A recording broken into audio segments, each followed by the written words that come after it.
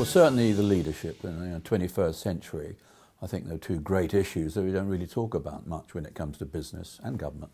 One is leadership, the other one is sustainability. We talk about other things, but not that. And I think it's the leader's job in an organisation to think about the future. Do they?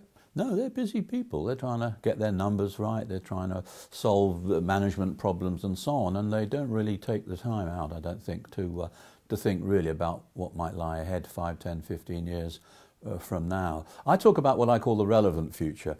I don't turn up on stage with a funny hat on and talk about Star Trek in the 23rd century. It's fun, I'm a great Trekkie, but it's not really of any use to someone who's trying to manage a business and motivate their teams and so on. So I talk about the next 5, 10, possibly 15 years, what I call the relevant future. But you know, what I've discovered over the years is that senior management, people of all descriptions, make either one of two mistakes when it comes to thinking about the future.